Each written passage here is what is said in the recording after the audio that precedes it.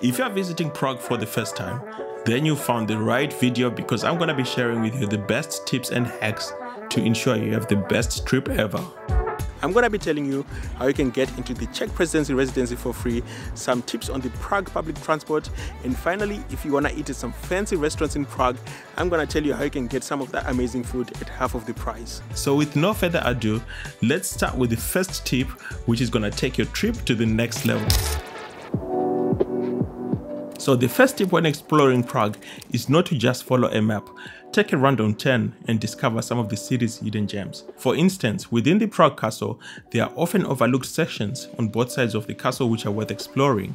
One such gem is the Royal Gardens, which is found right behind the castle, and once it was heavily guarded and restricted, but now these gardens are now open to the public, offering some breathtaking views of the castle and a nice escape from the crowds. Another intriguing spot is the smallest street in Prague, which is in Malá under the castle, and here this tiny street has a traffic light, and this is also growing popularity on social media. And then another area is Novi Svět, which is right behind the Prague castle.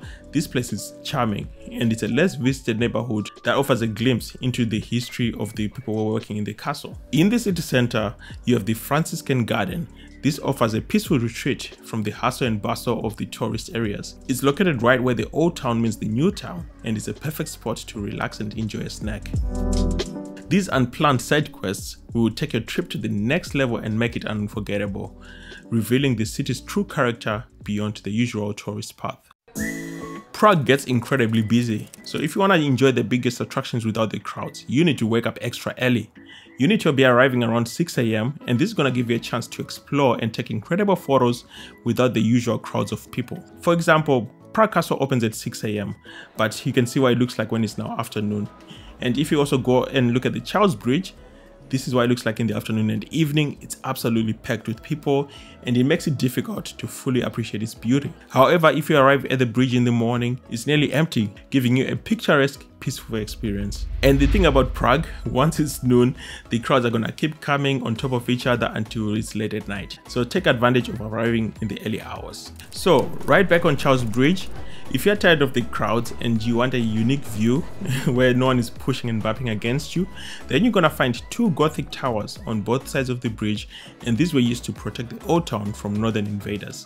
So for around €8, you can climb up the incredible two Charles Bridge towers to get some incredible 360 views of the Vrtba river and the bridge itself, and you can see as far as Prague Castle and the old town. If you wanna save a bit of money, then if you arrive at these towers in the first hour of opening, then entry to the towers is half price. Once you conquer the Charles Bridge towers, there are 4 other iconic towers which are worth climbing. Apart from the Old Town Hall, the others also have half price entry in the first hour of opening for all the early birds looking to catch a bird's eye view of the Prague skyline.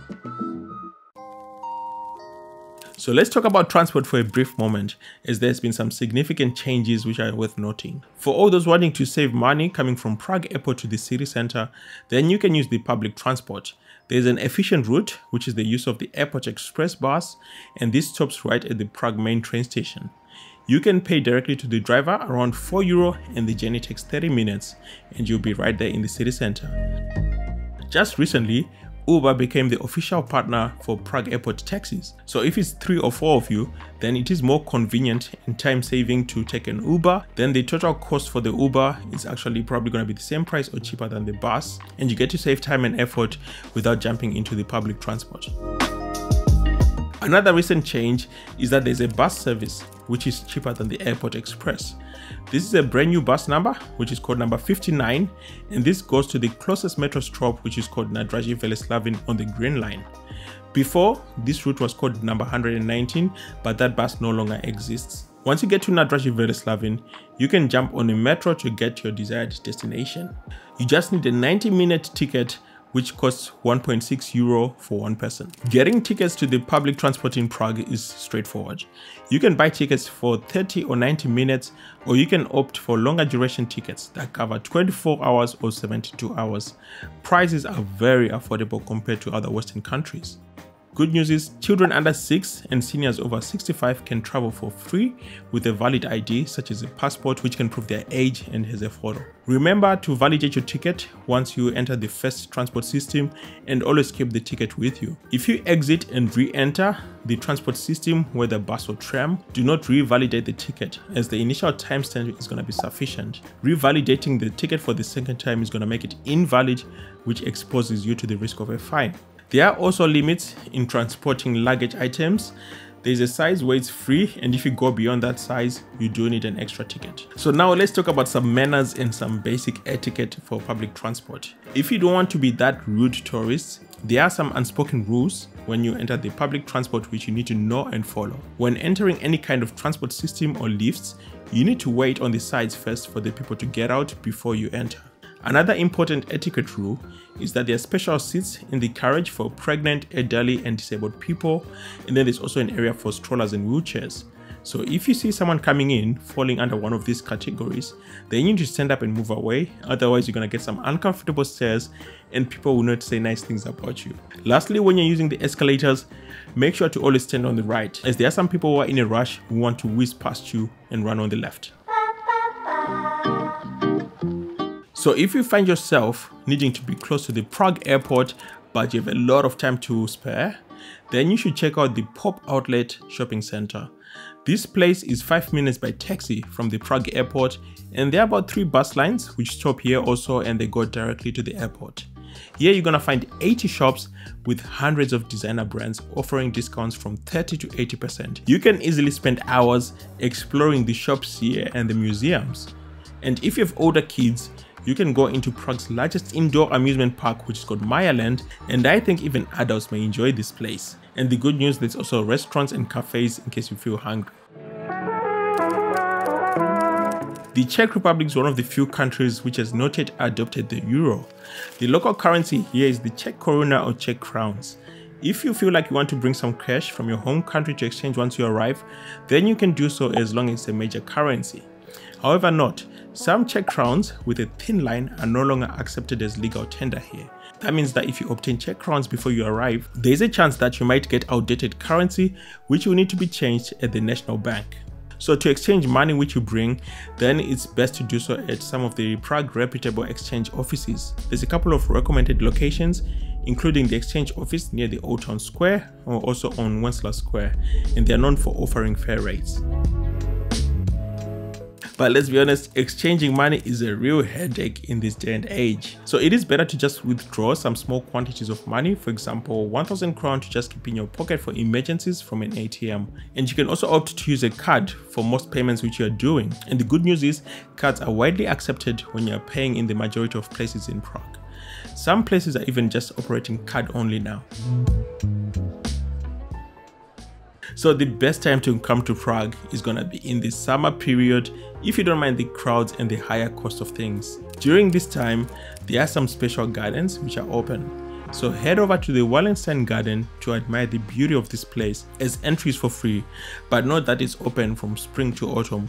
You can enjoy some koi fish filled ponds and some peacocks. And if you keep an eye out on the summer evenings, if you are lucky, you may get a special treat of a free musical concert.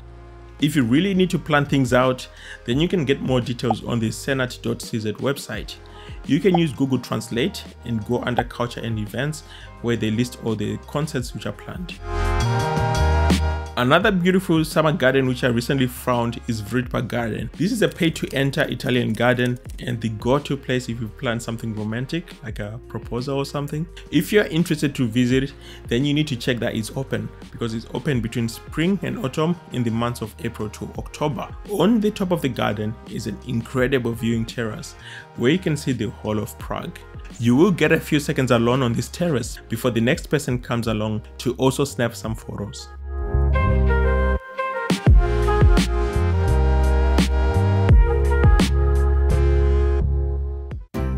Are you a fan of architecture and want to explore unique buildings in Prague that even locals rarely get to see? Then check out the Open House Prague Festival, which is held in the middle of May every year. This festival offers tours of various interesting buildings scattered across Prague, and then there's also some English language tours which are included. You'll get a chance to explore palaces, factories, and government buildings that normally aren't accessible to the public, and it's all for free. One of the highlights of this opportunity is to enter the presidential residency, which is located in the royal gardens of Prague Castle. And here's where past Czech presidents have stayed. I love that you can enter and explore the inside of this building during the Prague Open House Festival. You don't need to just aim to come within May, but if you're visiting Prague during the official Czech holidays, that also comes with some perks. Usually, if you want to visit some galleries or museums, the price of entry adds up because each ticket costs around €13 per person. Now imagine if you're with family or friends, that's a lot of money. So if you are here in Prague on some public holidays, the major national museums and national galleries, they offer free entry where you just simply walk in. I don't know if this is great news or not, but the museums and art galleries are scattered throughout the Prague city center, so they won't get to be too busy because they have different art styles which caters to different people's interests. I visited 2 large art galleries which are found right in front of the Prague Castle, and they exceeded my expectation. Check out the old masters' paintworks and also spend a couple of hours soaking in the beautiful pieces these galleries have to offer. I highly recommend this.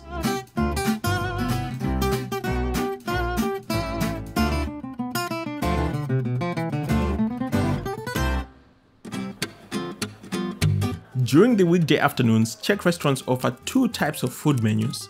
One menu is the usual items the restaurant usually sells at full price, and then there is the special daily menu, which is offering cheaper priced meals, and this runs until 2 or 3 p.m. So if you're interested in getting a cheaper daily menu, then you should ask the waiters if that is available if it's not already provided to you.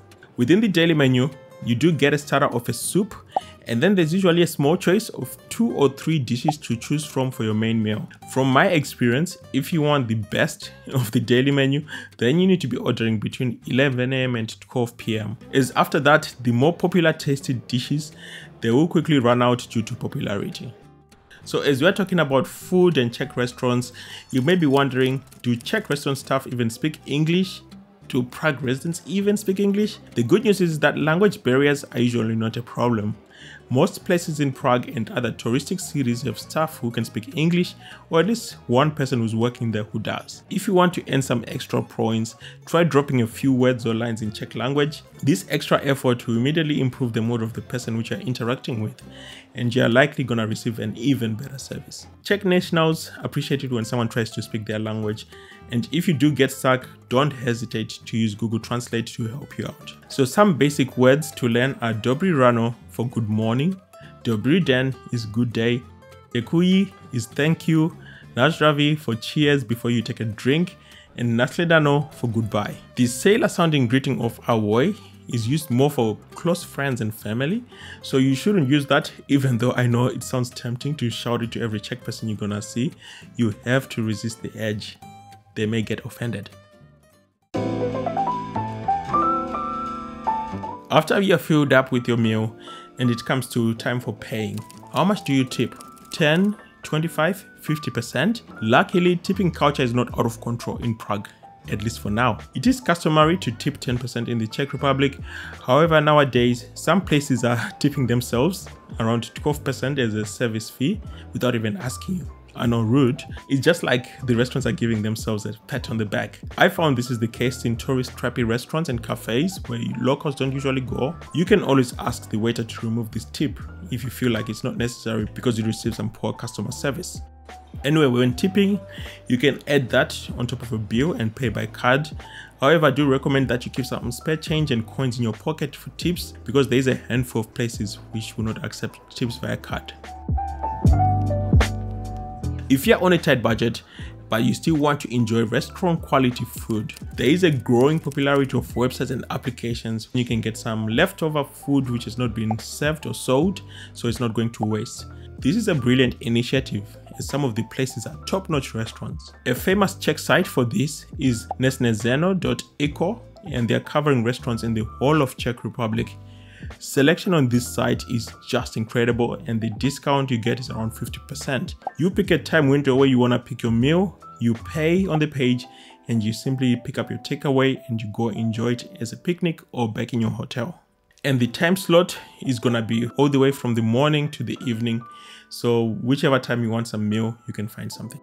A new entry to this market of discounted foods and reducing waste is the Too Good To Go application, which has launched recently within the Czech Republic. This app is actually famous globally, and more Prague restaurants are getting on board. With this app, the selection of what you're buying is a bit more mysterious, but it is increasing in popularity. Navigating Prague is straightforward once you understand its layout. The city is divided into two main areas. On one side, you have the historical Old Town, the Jewish Quarter, and the New Town, and this is where most shops are located. This area is more touristy and it offers a flat terrain which is easy to explore on foot. On the other side of the Vrtba river, this is the more royal feeling, classy side of Prague, which includes the Prague Castle and Malá Strana or Lesser Town. It has more hills to climb as you head towards the castle, but it is a magical part of the town. So make sure you check out our 2-day Prague itinerary for the best way to experience both sides of Prague efficiently within 48 hours. As you can see, Prague is huge. There's a lot of things to do and see, so you can expect to do a lot of walking.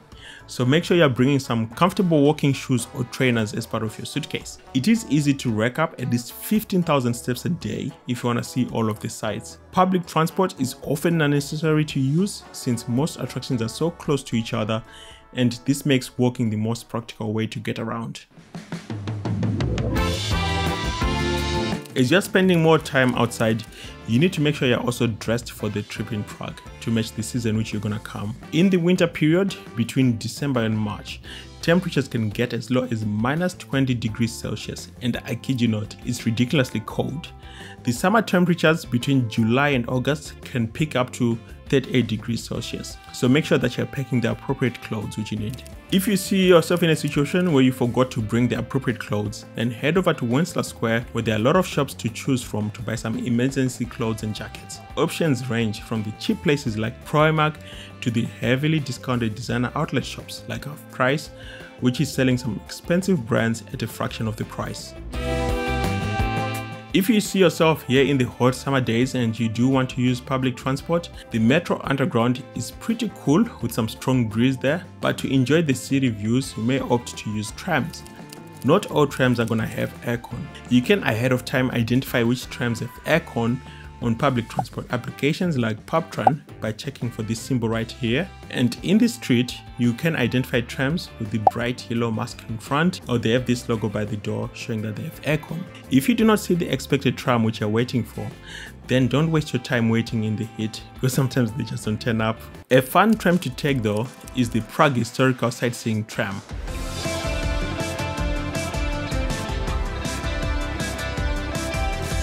There are two lines which you'll come across. Line 41, this runs in the summertime period from March to November, and a single adult ticket is around €4. Then you have line number 42, which operates all year round, and you can buy a 24-hour ticket for €14. And if you do buy an all-day ticket, you can use it on both lines. In both trams, you can buy tickets from the conductor either by cash or by card, and the experience is really enjoyable. And then they also have some discounted rates if you meet some conditions. I highly recommend this experience. Once you're seated in the historical sightseeing tram, they're gonna pass through 3 big famous attractions of Prague which you cannot miss, which are Prague Castle, Charles Bridge, and the Old Town Astronomical Clock. These attractions are free to enjoy from the outside. If you do want to enter any of the buildings which are connected to them, then you have to buy a ticket. Before your visit, just don't buy any skip the line kind of tickets you're gonna come across, because most likely they are not valid. It is better to pay in person.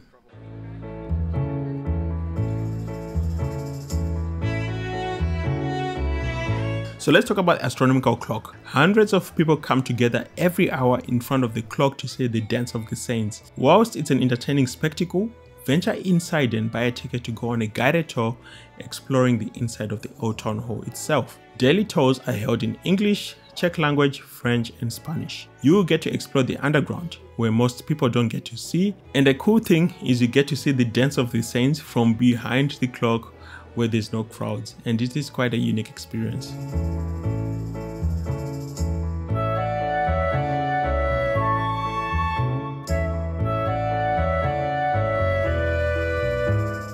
As you plan your trip, you're also gonna come across this iconic view of the Prague Town Square. So how do you get that amazing photo? Well, you can head over to Teresa Uprin's restaurant and go to its rooftop bar. Here you can order a small beverage or some ice cream, and you can capture an amazing photo of the Prague Town Square. Be aware, this is one of those places which self-tips 12.5% service fee. The view of the Old Town Square is worth it, and the staff were actually friendly during my visit, but the food and the beverages you're gonna get are overpriced for the quality you're gonna get. Who doesn't love a good quality ice cream on a hot sunny day, or even on a cold day? The most famous ice cream chain in Prague is Creme de la Creme, but I warn you, this place is queues and you can expect around 10 minutes of waiting in the summertime, but the quality of their gelato ice cream is great. If you want a more expensive but fun ice cream, then you should definitely check out Amorino, which is right by the Old Town Square. Their ice creams look so cute, you don't even want to eat them, and they are also very tasty. If you're like me and you need a good cup of coffee or two in a day, then you're in luck. Prague has a lot of coffee shops, and coffee is more than just a drink, it is part of the culture. So you need to install the European Coffee Trip app, and this is your best friend if you are into coffee. They have a list of all the best coffee shops across the city. So instead of wasting your time wandering aimlessly in Prague, you can use their application or the website to see what is the closest best coffee to you. And the good news is they cover all districts of Prague, no matter where you're staying. This application also shows cafes which are having breakfast options, and then there's also some vegan friendly cafes which you can select. If you click navigate button on the bottom, you can also get step-by-step directions to get to the cafe you want to go to. If you are visiting for more than 3 days, I seriously recommend you consider to go outside of Prague for a day trip. The easiest way to achieve this is through cheap and frequent bus services. Take for example RegioJet buses or Flix buses. They have websites which are fully in English, so it's easy to search, and you can go to, for example, Czech. You can get a bus leaving Prague at 8 AM, you get there before noon, you explore the town for 7 hours, jump on the bus back to Prague in evening time, and you'll be back at 10 o'clock. Check out our video where we cover the top 10 Czech cities which you must visit, and good news is they're all a day trip away. So recently, the Czech Republic made news as it earned the title of having the highest beer consumption per capita. In 2023, the average Czech resident drank 128 liters of beer per year. Let me know if this is something we should be proud of or not in the comments. It is not surprising, as beer in restaurants is often cheaper than water and non-alcoholic beverages. The other thing is, Czech Republic is the birthplace of Pilsner beer, which was the first pale lager to be ever created. So if you want, you can try some fresh Pilsner on the tap, and they're usually stored in huge tanks in restaurants or pubs, which are known as hospoda in Czech language. Something I did discover when I arrived in Czech Republic is there are several traditional pouring methods for the beer, and each offers a unique experience. So let's start with the ladinka. This is your standard pour, which you'll find worldwide, a thick head of dense foam on the top of the golden lager. This is crisp, refreshing, and delicately bitter, with the foam trapping the beer aromatics. This is meant to be eaten with rich foods like ducks. And then you have this, which is called a sneet pour. This enables the beer to stay fresh for longer periods of time.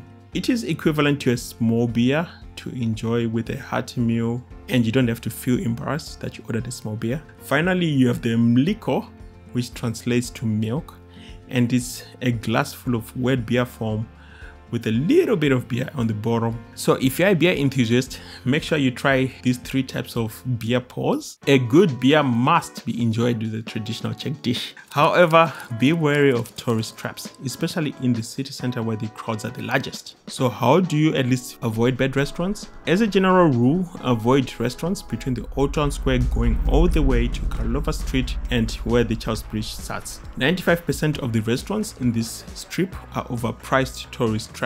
A big red flag is when they have pictures of the food plastered outside the restaurant. To help you navigate the culinary scene, we have a comprehensive video guide on our channel where we rate the top 10 best Czech dishes you must try. We also provide the Prague restaurant suggestions where you can try some of these incredible dishes. Not only is Czech food great, but you can also not leave Prague without trying some of their traditional desserts. Head over to the Cafe Mishak and also Cafe Savoy, where they sell the top 2 desserts you must try. One is a choux pastry with caramel based cream in the middle, which is called Vrtba, and this thing is ridiculously sweet, creamy with so much depth and complexity. It's so good. And also try their warm, soft, yeasty buns in vanilla custard, which taste like absolute heaven on earth.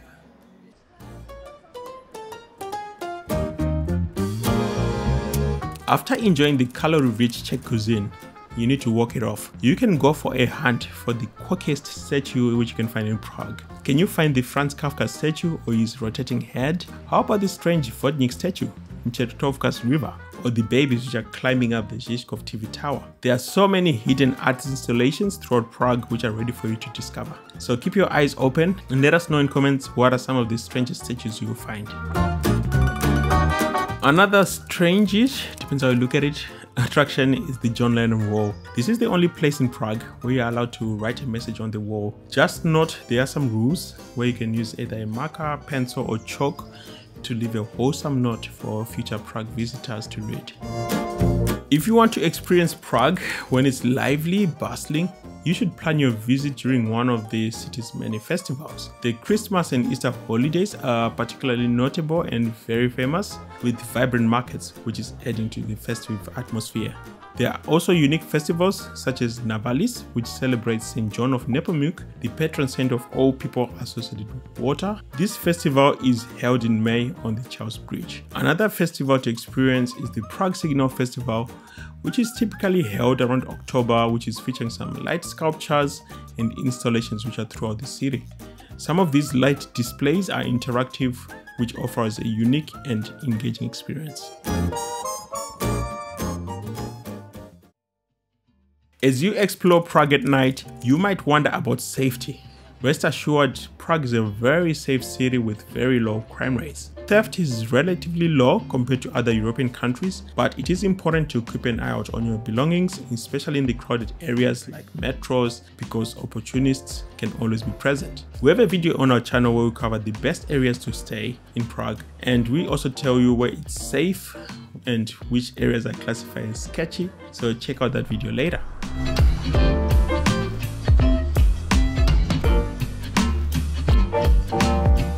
As you explore this city, you may also want to find some toilets. Usually, the slightly cleaner ones are found in restaurants and cafes, which you can freely use as a customer. There are also toilets in the larger metro stations, and when you're walking in the city center, you can look out for big green WC signs. But when you use these ones, you need to have coins because you need to pay the attendant or the automatic turnstile to be let in. Sometimes the men's toilets will not accept cards, they prefer coins.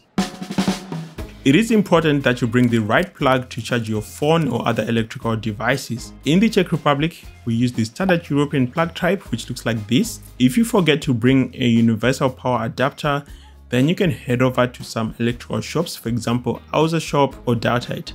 These are chains where you can buy your electrical things which you need, and the prices are very competitive and very legit. So now I want to cover a few areas for those who don't like headache or stress. So the first one which we want to tell you is to avoid the mini markets, because everything here is going to be overpriced at 3 to 5 times compared to other shops, and they sell most things which are not really practical, and due to the Czech currency being different, you will not realize that you've overpaid for something.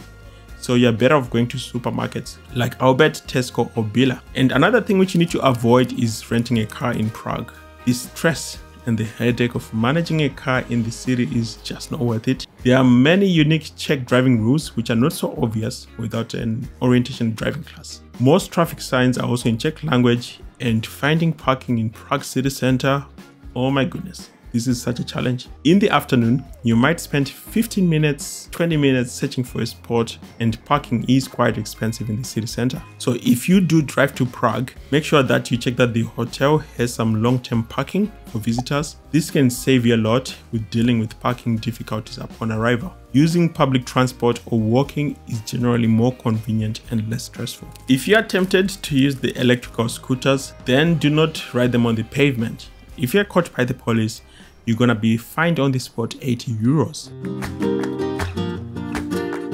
So now for something fun, If you want a vibrant experience in the summer, then head over to Naplavka. This is right by the dancing house. This popular spot is favored among Prague locals and residents. On Saturdays, you can visit the farmers market where you can find a variety of fresh produce and delicious food. Every summer day in the evening, you can also enjoy the lovely atmosphere of the bars and lounges whilst you're sipping a refreshing drink, admiring the distant view of the Prague Castle and the boats which are moving along. Additionally, you can use the public transport ticket to take a small boat ride to get across to the river, where there are more bars and restaurants, providing a unique way to enjoy Prague.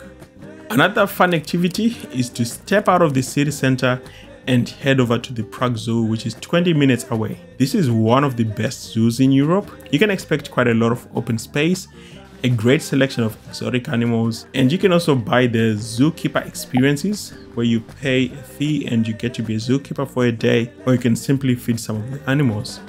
We certainly enjoyed our last visit to the zoo, and this is an activity which you can enjoy for the whole day.